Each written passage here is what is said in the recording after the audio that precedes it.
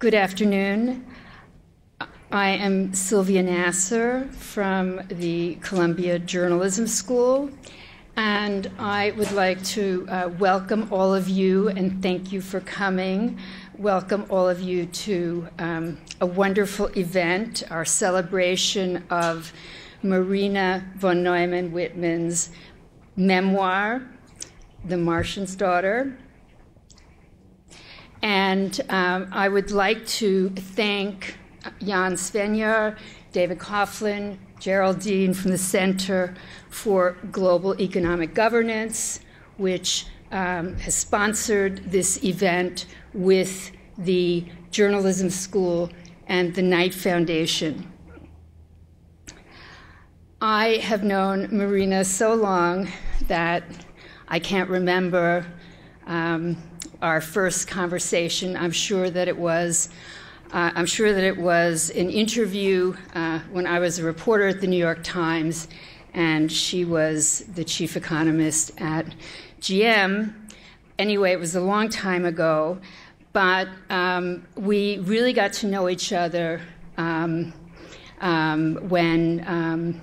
I started working on a book a long time ago in which her father was one of the characters. And in that period, she began writing the remarkable story of her life.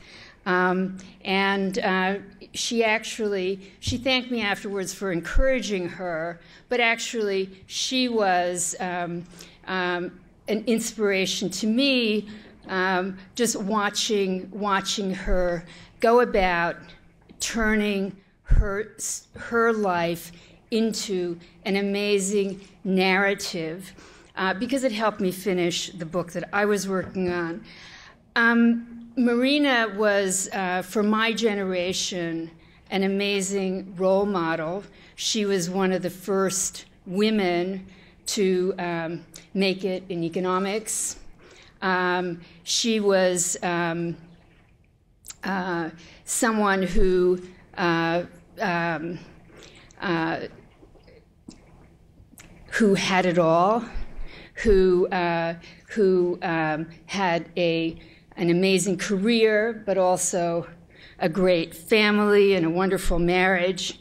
And she also bore this legacy of being the daughter of the greatest mathematician of the 20th century, with incredible grace and very lightly.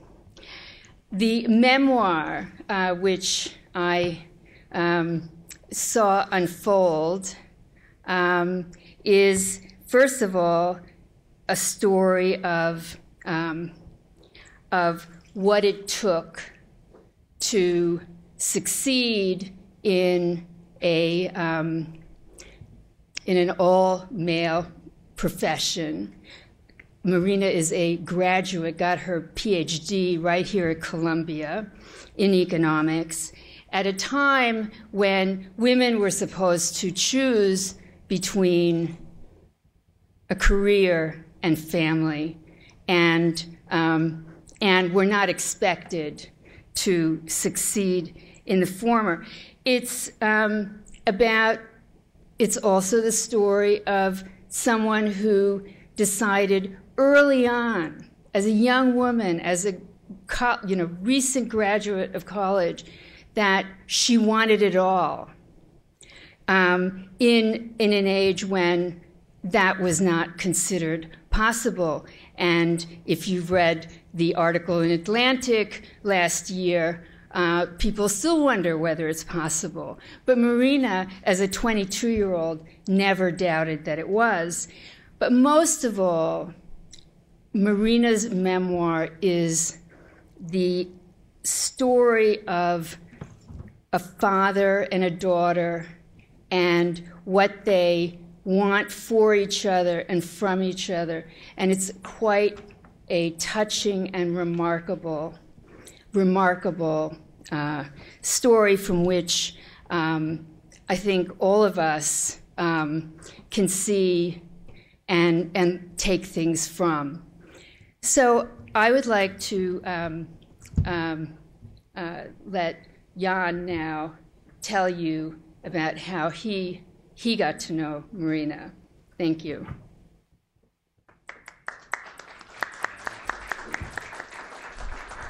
Well, thank you very much, Sylvia. It always works better when people work together, and so this indeed is a joint venture, and we are very pleased that our two respective institutions can sponsor this, and especially since both of us have personal links with Marina. So mine goes back to actually a previous stage in Marina's life. I of course, knew about Marina from my graduate school days. She's an accomplished economist in international trade. She's worked on corporate governance, corporate social responsibility, many areas of economics, both traditional and some where she was charting the new wave, so to speak, of inquiry. And I happened to arrive at the University of Pittsburgh, sort of mid-career. Both my wife and I had joint appointments there, and in fact was a little bit of a kind of decision where we both wanted to have jobs together, so we always moved together and demanded that the schools either take both of us or not. And Marina was a role model in the sense of how women can accomplish. But I only started realizing what she accomplished as I was kind of going in her path. And the first footstep was that the University of Pittsburgh offered me the chair that Marina held until she left Pittsburgh for General Motors. So I kind of knew of her. She came back for reception and so on. And I really didn't get to know her, though, until, again, my wife and I accepted positions at the University of Michigan, where Marina, in the meantime, came from the General Motors. She reached all the way to the level of group vice president at General Motors. And so Michigan was very pleased to have her, of course, when she concluded that chapter in her life. And we happened to coincide in the sense that our appointments were in the same schools. So Marina and I served in the school of both business school at the University of Michigan and the School of Public Policy, the equivalent of SIPA here. And the distinction or the difference being that Marina is still there, I'm not. So while my chapter is finite, she's infinite in her reach and grasp and everything. But it's been, a wonderful professional and great friendship relationship that we've developed over the years. And I must say that she has been really indispensable, both at the level of teaching, research, but also the wisdom, I think, that she imparted to the running of both schools. When there were difficult decisions, we were phasing out at one point the international business group at the University of Michigan Business School. Many of us are against it. She shrewdly managed to extend the life of that unit for another 5 years and virtually preserved it at the time. So it really has been, for me, a very profound sort of personal influence that Marina exerted on me. And I'm very pleased that we can welcome her today here to have her inaugurate her book here in New York, and personally I must say I've really appreciated enormously the years that I've spent by her side, seeing and learning from her in all respects, including I serve on a few boards. Marina has served on many numerous corporate boards, and I've always learned a lot from discussing with her how one handles the difficult situations at that level. So let me invite Marina to share with us some of her insights, and then we'll have questions and answers, and then all of you are invited for a little reception afterwards. Marina.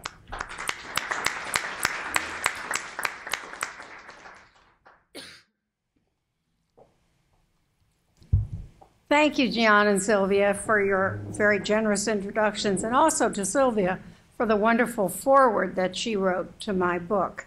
And I'm grateful, of course, also to your two institutions here at Columbia who are sponsoring this event.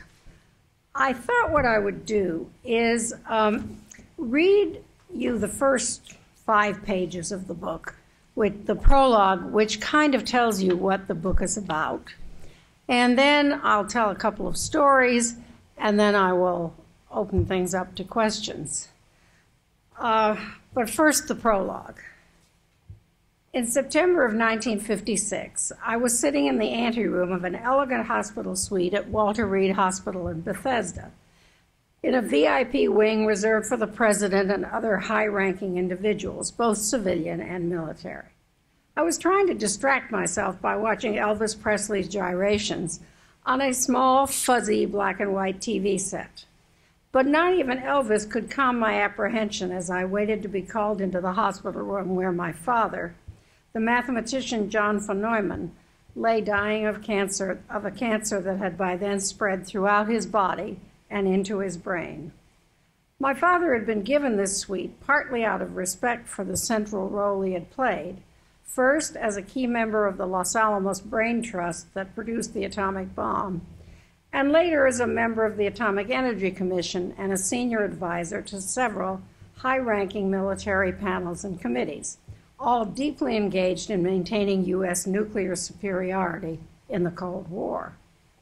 The more important consideration, though, was national security. Given the top-secret nature of my father's involvements, absolute privacy was essential when, in the early stages of his hospitalization, various top-ranking members of the military-industrial establishment sat at his bedside to pick his brain before it was too late. Vince Ford, an Air Force colonel who had been closely involved in the super-secret development of an ICBM, Intercontinental Ballistic Missile, along with General Bernard Schriever and my father, was assigned as his full-time aide. 8 airmen, all with top-secret clearance, rotated around the clock. Their job was both to attend to my father's everyday needs and, in the later stages of his illness, to assure that, affected by medication or the advancing cancer, he did not inadvertently blurt out military secrets. I hadn't seen my father since the spring vacation of my senior year in college the preceding April. My final exams and June graduation had been followed only a week later by my wedding at my mother's home on Long Island, which he had been too ill to attend. Right after I changed out of my wedding gown, my new husband and I had set out for the wilds of Maine, already a day or two late for the beginning of his summer job as the director of the junior division of a boys' camp. There we had lived in our own little honeymoon cabin in the woods and had quickly become Mama and Papa Woodchuck to his 8 to 10-year-old charges, and Papa Woodchuck is sitting right over there. Surrounded by the campers' energy during the day and the tranquility of the Maine woods at night, the world we had left behind seemed very far away. Now I was returning to a particularly grim reality. I had been spending the past few months on an emotional high of academic triumph and newlywed bliss. While back in Washington, my father and stepmother had been struggling every day with the disease that was destroying not only his body, but even more unbearably, his amazing mind. To compound my guilt, I knew only too well that my father had been deeply upset and disappointed by my insistence on getting married so young. He feared that such an early commitment, particularly to an impecunious young English instructor at Princeton, would thwart my own opportunities for intellectual and professional development, miring me in the full-time domesticity that was expected of married women in the 1950s. In letter after letter, he often expressed in writing feelings he couldn't bring himself to talk about. My father had begged me, don't tie yourself down at such an early age, and thus throw away any chance of fulfilling your own talents. And these are direct quotes. My father had already been hospitalized and unable to walk when I had last visited him, but his mind had still been in high gear. My stepmother had kept me posted during the summer regarding the inexorable advance of his illness, so I thought I was prepared. But I couldn't entirely conceal my shock when I entered the room and leaned down to kiss him. Tension and awkwardness choked my voice as I murmured, "Hello, Daddy." He looked small and shrunken in the bed, and though he still spoke in the clipped, analytical manner that had always defined him, his sentences were short and focused exclusively on his own condition.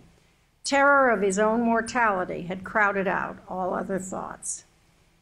After only a few minutes, my father made what seemed to me a very peculiar and frightening request. from a man who was widely regarded as one of the greatest, if not the greatest, mathematician of the 20th century. He wanted me to give him two numbers, like 7 and 6 or 10 and 3, and ask him to tell me their sum.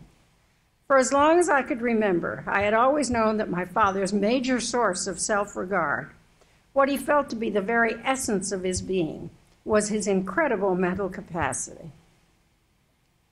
In this late stage of his illness, he must have been aware that this capacity was deteriorating rapidly, and the panic that caused him was worse than any physical pain. In demanding that I test him on these elementary sums, he was seeking reassurance that at least a small fragment of his intellectual powers remained.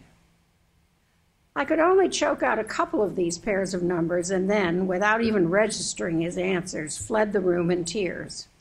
Months earlier, we had talked, with a candor rare for the time, about the fact that at a shockingly young age and in the midst of an extraordinarily productive life, he was going to die. But that was still a father-daughter discussion with him in the dominant role. This sudden, humiliating role reversal compounded both his pain and mine. After that, my father spoke very little or not at all, although the doctors couldn't offer any physical reason for his retreat into silence. My own explanation was that the sheer horror of experiencing the deterioration of his mental powers at the age of 53 was too much for him to bear. Added to this pain, I feared, was my apparent betrayal of his dreams for his only child, his link to the future which was being denied to him. My father had been shaped by and then played a central role in the defining events of the first half of the 20th century. His youth was punctuated by global upheavals. Hungary had been on the defeated side in World War I and had been punished by the loss of 2/3 of its territory in the Treaty of Trianon in 1920. His family had fled in fear of their lives from a revolutionary communist government that seized power in Hungary and held it for 133 days in 1919. And he had made a prescient shift across the Atlantic as a precocious young professor of mathematics to Princeton from the University of Berlin, just as the collapse of the impoverished and embittered German nation's democratic government paved the way for Hitler's rise. Once settled in the United States, he became a key player in the Manhattan Project, which produced the atomic bomb and put an end to World War II, as well as in the development of the hydrogen bomb, whose shadow dominated the Cold War. His invention of game theory enabled innovative approaches to military strategy and gave birth to entirely new ways of analyzing and making predictions about such disparate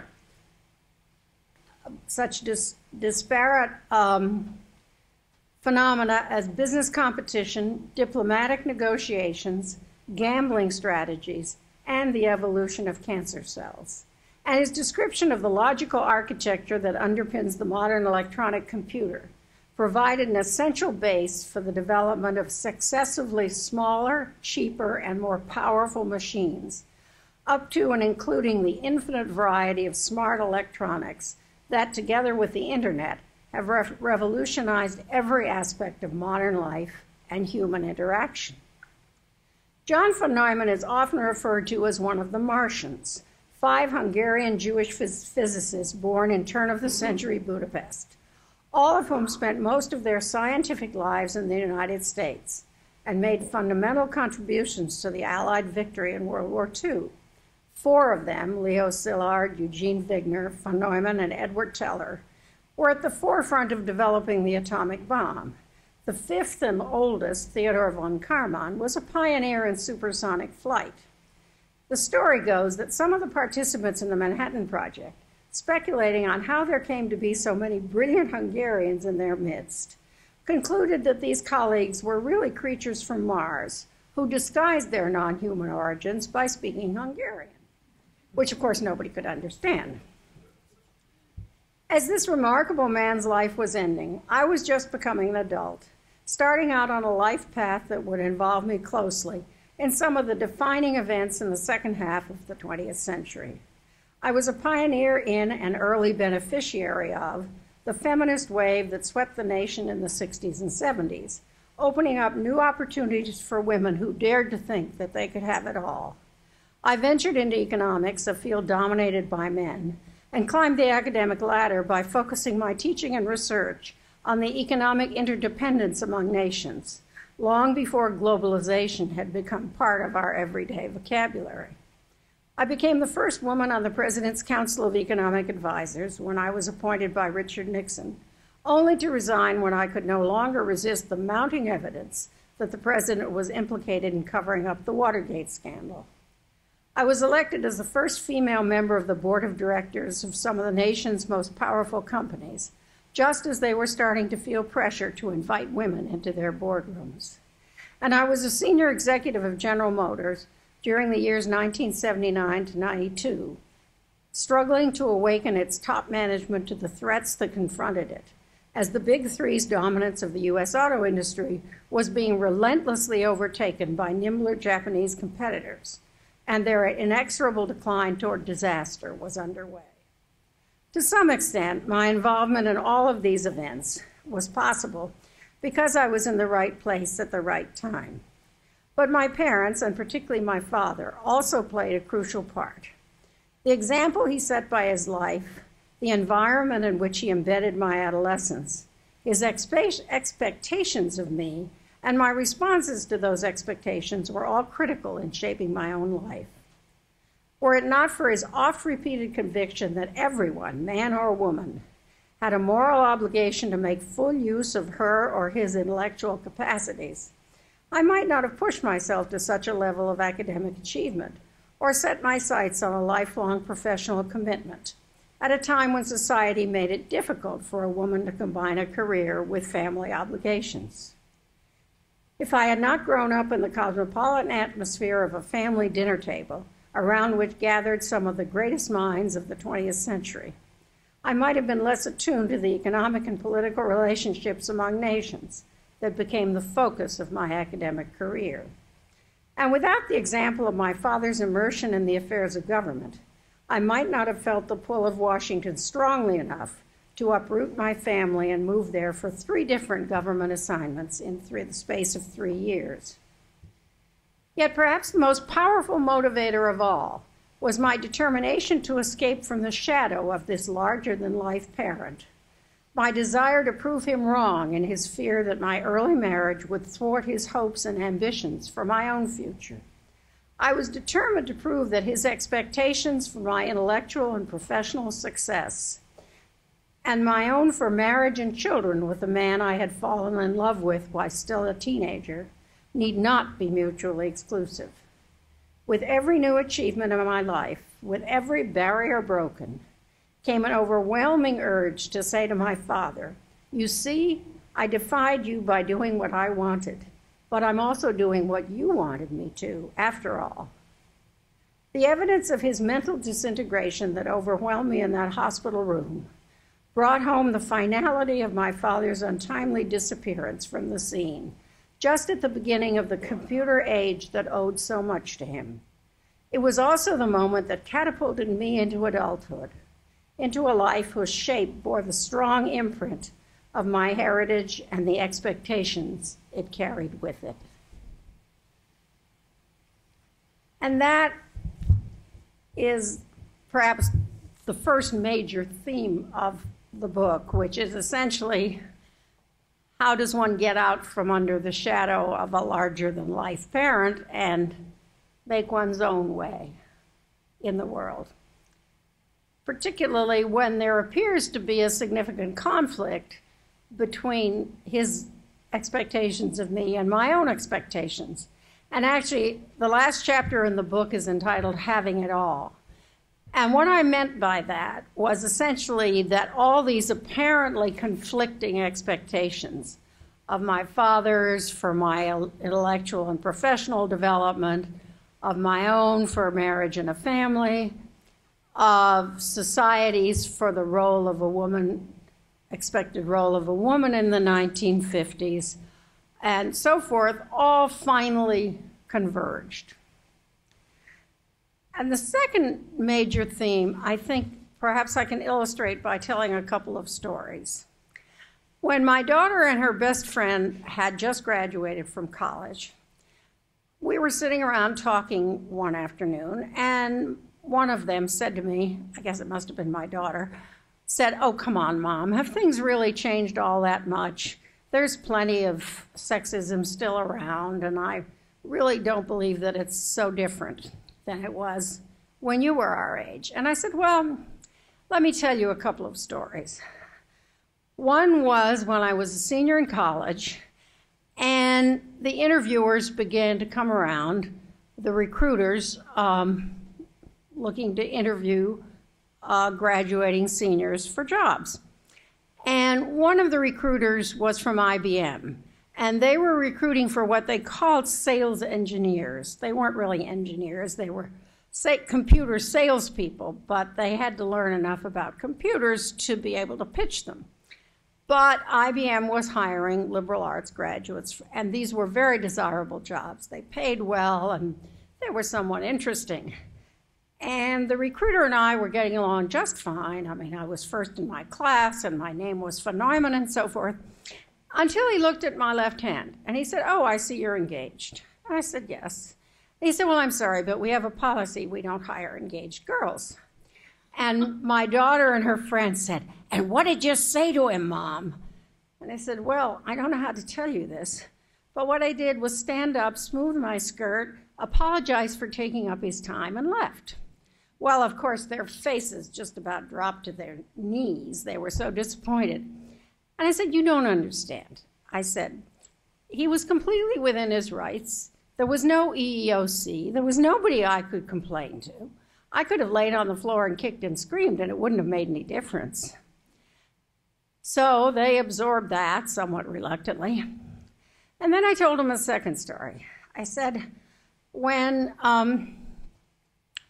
we were living in Princeton, Bob was teaching English at Princeton, and I, after a year of working in a really dead-end job at the Educational Testing Service, decided I wanted to go to graduate school, and although I hadn't majored in economics, I thought it looked like an interesting field, and that's what I wanted to go to graduate school in. And at the same time, my friend Bert Malkiel, who is famous mainly for his book called A Random Walk Down Wall Street, which is now in its 7th edition, both of us decided at the same time we wanted to go to graduate school in economics. And since we were both living in Princeton, the logical thing would be to go to Princeton. And the economics department was enthusiastic about both of us applying. But they said to me, "You know, Marina, there's one little hitch you have to get over. Princeton doesn't accept women for graduate study, never mind undergraduate, and so you'll have to go talk to the president." So I made an appointment with President Dodds, who was then probably in his 20th and possibly and certainly last year of the presidency. And I said, "President Dodds, I would like to get a PhD in economics here, and the economics department is enthusiastic about my application, but they said I had to talk to you about the fact that so far women haven't been accepted for PhDs here." And President Dodds said, "Well, Mrs. Whitman, we are so sorry that we can't accept a student of your obvious capabilities, but we don't have housing for women students." And I said, "Well, as a matter of fact, that is no problem.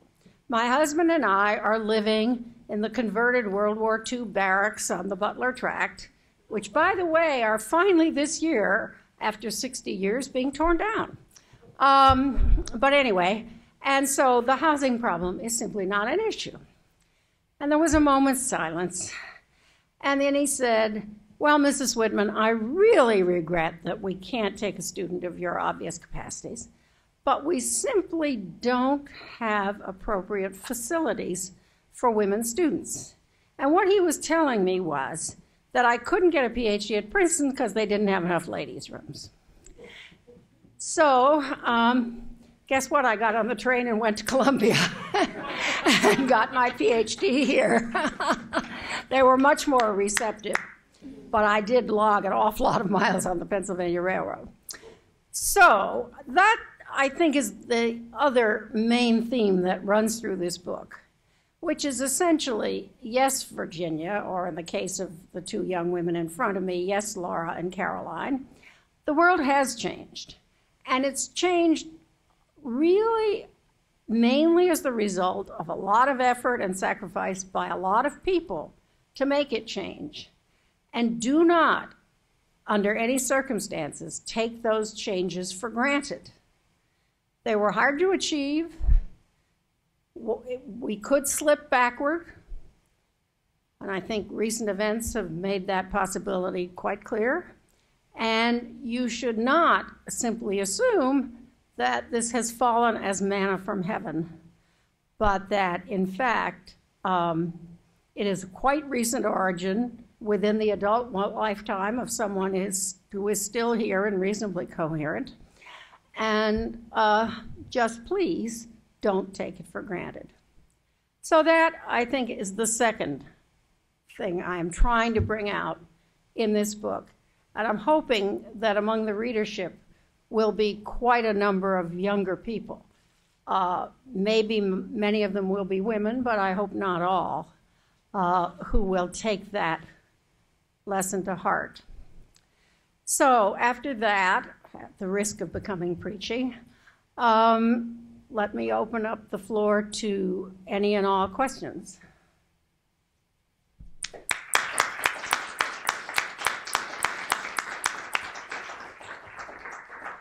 And maybe I'll come and take questions from over here. There is a microphone here if you'd like to stand there and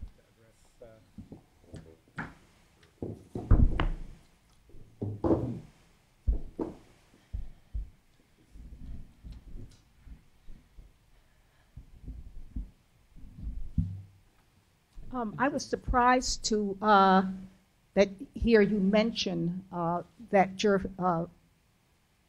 Professor von Neumann was also a consultant to the development of the hydrogen bomb, or did I get that wrong? What was his relationship? I'm not sure. I think, and I have to say that, you know, I was a teenager and not paying huge amounts of attention, but wasn't the development of the hydrogen bomb going sort of overlapping with the development of the atomic bomb? And I'm not sure that you could make very clear distinctions between the two. And it seems to me that a good deal of the technology that was involved in one was also involved in the other. The questioner, my old friend Margaret Beale's her father, who was actually for many, many years a noted professor here at Columbia, I.I. Arabi, we grew up together in the shadow of all those World War II developments. So I may be wrong, but it seems to me that it was a little hard, except in the case of Edward Teller, who was such a strong proponent of the hydrogen bomb, to draw a clear, bright line on the contributions between the one and the other.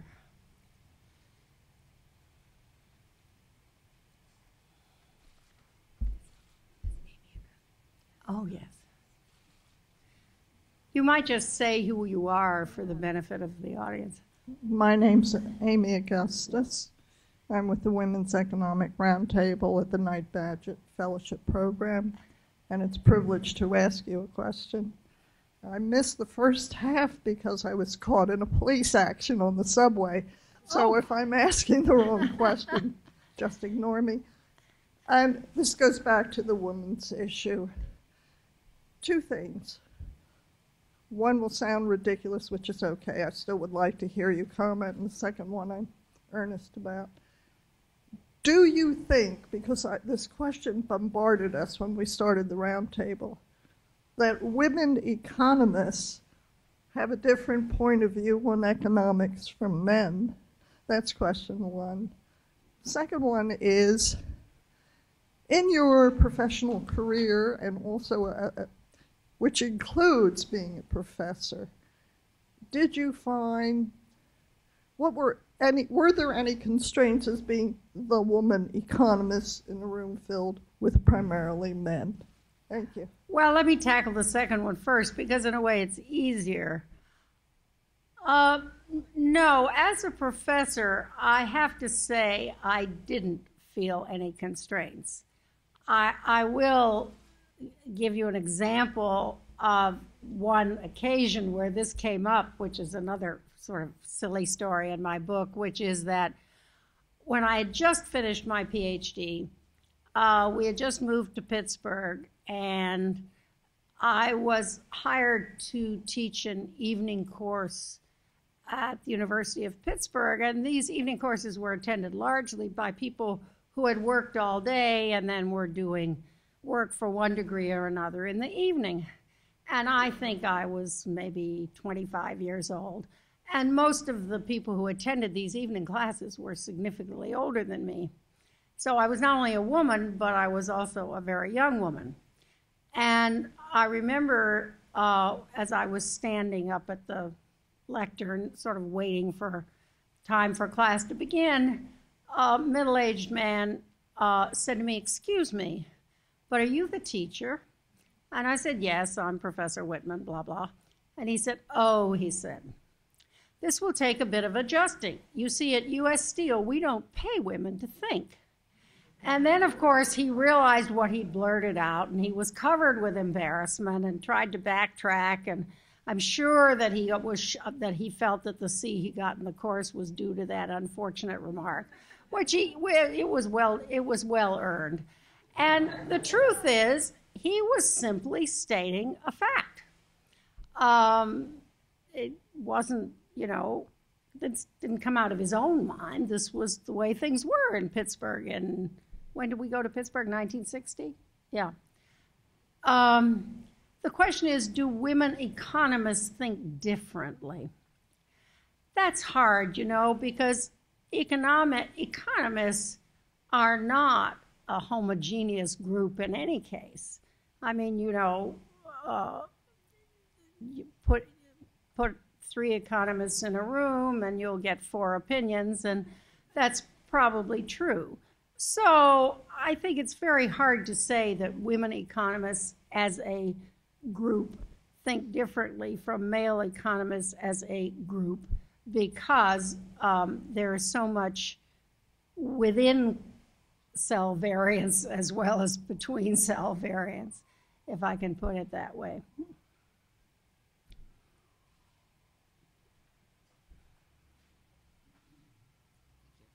I have a 2-part question.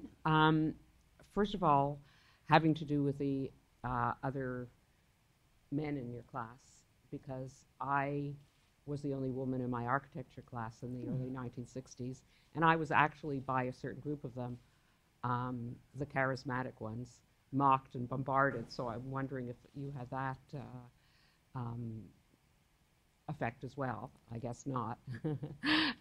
And the other thing is, the other issue is wondering about the possible second black mark that you had against you at your time being in big industry, and that was being Jewish in a WASP world. Well, let me see. Oh, your first question was, did I ever encounter overt hostility? And the answer is, frankly, no. I can't say. I always had good relations with at least most of my male colleagues, and the others were just neutral, as is always the case. But the kind of hostility you met, no. Interestingly enough, 40 years later, when my daughter was in medical school, she did meet some of that. But I guess I was just lucky I didn't. Secondly, your question about being Jewish. Well, I was born to ethnically Jewish parents, baptized a Catholic, and raised an Episcopalian. So, as a friend of mine says, everybody can claim me, or if they prefer, no one. And I don't think people at General Motors knew or cared, in all honesty. I was married to the Mayflower, and my name was Whitman. And I just don't think the issue particularly entered their heads. What clearly they did regard me, and again, I did not encounter overt hostility, unless you count the wolf whistles and cat calls that I got when I walked through plants. But among the executive ranks, except for one vice president who reported to me, who told me very candidly that he found it very difficult to report to a woman, but he would do his best. Such difficulties as I encountered were much more subtle. And actually, what I discovered later was I ultimately left GM in sheer frustration because I couldn't persuade enough of the people that counted that if the company didn't change its ways drastically, it was headed toward destruction. I discovered later that my problem in not being convincing was not so much gender. It was being an outsider. Roger Smith, to his credit, hired a bunch of outsiders as vice presidents who were already at the top of their profession somewhere else, both men and women. And every single one of us left or retired frustrated because we couldn't make that impact. So while certainly my gender made me kind of a third sex, I mean, I clearly wasn't a man, but I wasn't anything like the women they knew either. I don't think it was the main problem that I encountered. It was rather coming in from outside and not having grown up in the industry.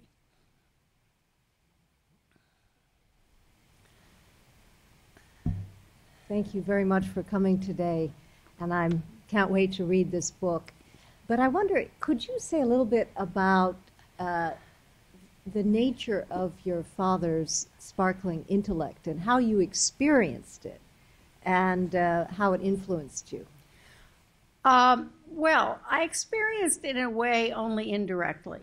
That is, I had neither the interest nor the capacity to discuss mathematics with my father. And the one time I asked him to help me with my homework, and it ended up in one of those things with me saying, "But Daddy, that's not how the teacher does it." And after that, he kind of retreated from the field. I was aware that he was brilliant. And interestingly enough, his brilliance was obvious to me in more peripheral ways. He was an absolute expert on Byzantine history, for example, and his Byzantine historians didn't like to get into discussions with him because he usually won. Furthermore, at some point, although maybe later than seems sensible, I became aware of the way the world regarded him. And as I say, eventually, this brilliance was part of the hold he had on me and his expectations of me, which might or might not have had as much impact if he hadn't been as brilliant. And I have to say, one of the things I take away from that relationship with my father is that I'm very well aware of the difference between merely being very bright, which most of my family is, and being a genius. And there is a world of difference. And one shouldn't confuse one with the other. Professor Whitman, thank you. My name is Yao Zhang, a doctoral student in economics and education here.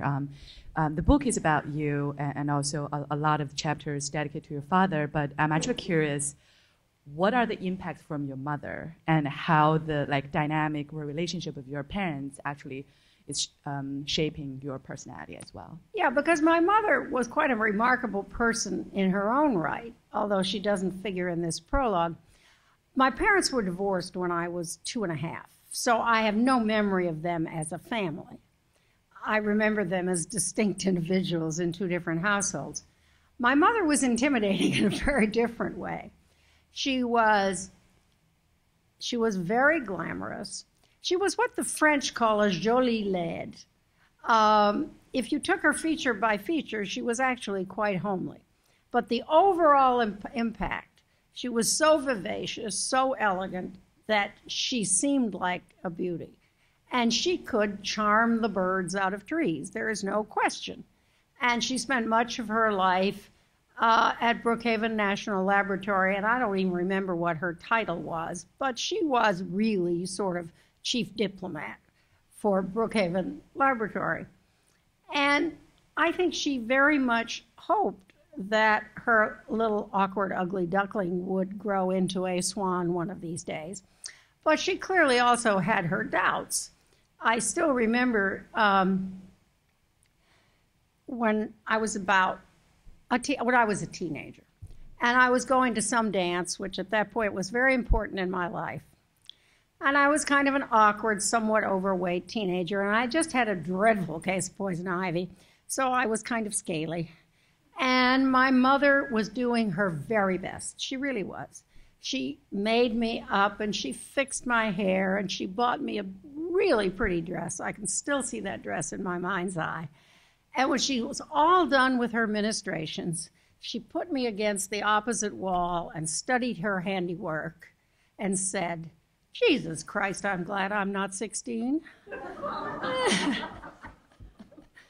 Margaret remembers my mother. Everybody loved my mother, and I loved my mother. But my brother and I exchanged somewhat wry comments on the fact that his parents, my mother and stepfather, achieved the incredible of making each one of us feel inferior to the other. He was always taxed with my academic achievements, and I was always taxed with his social graces and the fact that he excelled in any sport that he undertook. In our adulthood, we've become extremely good friends, but let me tell you, it was a pretty competitive childhood. But yes, she did have also, and she, by the way, also went to work during World War II as a kind of Tilly the Toiler, welding things. And people said to her, "Oh, come on. You're all just a socialite who'll quit as soon as you're bored." Well, within 3 months, she was a foreman. Within 6 months, she was running the whole training of female technicians at Radiation Laboratory, which was run by MIT during the war. And she never looked back. So she kind of made up her own career as she went along. So that also, in her own way, was a role model for me. I think we ought to let one male get in this little matriarchy here. Well, I can't think of a better male, Paul Volcker, than you to introduce the males. I once had the experience of working with Marina on more than one occasion. I want you to know she was never hostile to me. Never. That is absolutely true. He's always been a good friend. She describes a big change in the environment for females and others. I begin wondering, Marina, if this momentum continues, what role males will have in the next generation.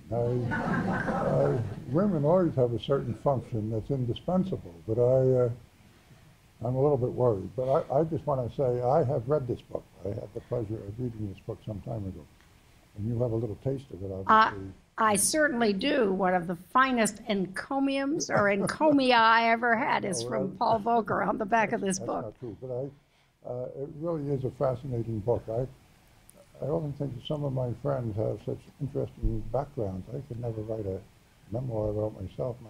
My life's been so dull. But this is an undull life. You have already discovered. I mean, it's a fascinating life socially, but professionally as well. And your struggles with General Motors, I think, are characteristic of the old school of industry. I'm not sure you find a different reception, I think, in General Motors. Oh, today, yes. Whether Oh, yes. all male, probably less male. But I just want to say, I began reading this book because I did sometimes you write a blog for a book without reading it particularly, but I began reading this. And I read it. Yes, he did. And I recommend it to all of you. Don't be satisfied with this little recitation, which was fascinating in yourself. Marina, I don't know where you draw the line between great talent and genius. But some of that genius has rubbed off in various ways. And I just want to say that and get out of here and let all these other people read the book. Thank you, Paul. Boy, what an endorsement. By the way, when I last learned biology, which I have to admit was in the 9th grade, I seem to remember that men had a fairly crucial role as well.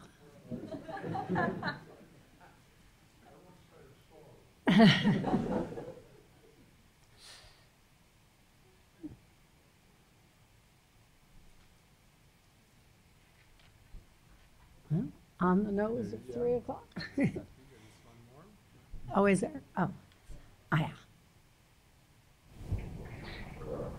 Hi, I'm Jana. I'm finishing my PhD in economics here.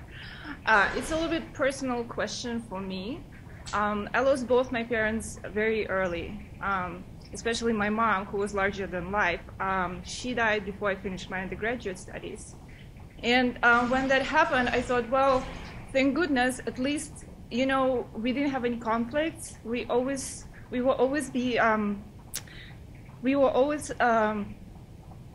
negotiate. And she was a very accomplished academic, and she also was, a very successful woman in a way that she had family, great husband and 2 kids. And then, I kind of let her go with that thought that, there was no conflict, and I knew that she loved me, and it was a great relationship. But then 7 years later, I realized, I kind of need her now, because you get older, you get, more life experience, and you face situations where you're at a loss, and what you knew with her, you cannot really take that and apply to the age when you're 20 versus 27, for example. So I want to ask you, how did you, put those pieces together of your father's life? How would you think about him when you faced a very tough situation? Because obviously you also lost him when you were a young adult, and you knew him, the same act when you think about it as a teenager versus as an adult. How did you put those things together? And also, how do you talk about him to your children and to your grandchildren? Yeah. Well, again, let me tackle the second question first. I think my own children may actually have learned more about my father from reading this book than they ever knew before. Although we had talked about it, and they certainly knew about his achievements. And actually, our son, who is a molecular biologist on the faculty of the Harvard Medical School, was once planning to write a joint article with Stanislaw Ulam, who was a mathematician of my father's generation and my father's closest friend. Now, it didn't happen. Stan Ulam died unexpectedly shortly thereafter. But I think my son in particular had a pretty reasonable understanding, and my daughter too, although it's a little less close to, she's a physician, a practicing internist. My grandchildren, I think, no, and they have not yet read this book. I'm hoping sooner or later, well, I guess my granddaughter, the younger one, has started to, because she told me she was writing a report in school. Actually, the requirement was to write about some immigrant in your family. And so she's writing about, I can't remember whether it's my father or both my father and my mother. This is in the 8th grade. My grandson hasn't sat down yet to read it. He's 16 and has other things on his mind, and I don't know when he'll get to it. His response so far was when he saw the dedication, which is to my grandchildren, and it says, "On whom the hope of the world, as always, depends." And my grandson's 16-year-old response was, "Oh, Grammy, the pressure."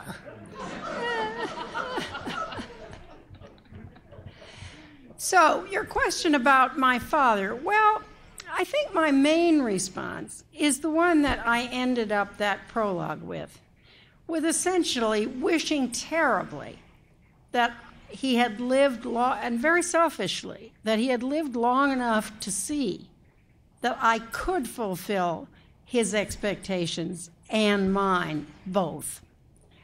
And I also, of course, feel a great sense of a very productive life cut short. He had intended, after he left the Atomic Energy Commission, which he was a member of when he died, to go and be a professor at Caltech and go back to the kind of mathematics that he had done in the early part of his life before he got sucked into the military-industrial establishment. He also, with his friend Oscar Morgenstern, was going to found a company called Mathematica because he decided for the sake of his family it was about time he finally made some money. And Morgenstern did go ahead and found Mathematica, and as many of you know, it's a very successful consulting firm. But he never had time to do any of these things. And I think that he had a sense of enormous frustration that he was being cut off in midlife. And so I have often wished also that he could have had more time, which heaven knows he would have made better use of than most of us. So those are kind of scattered answers, but that's about the best I can do.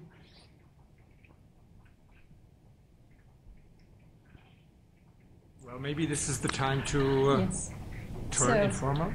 I think we'll, Marina is going to do a book signing. I want to thank you again for coming, and please join us in the reception.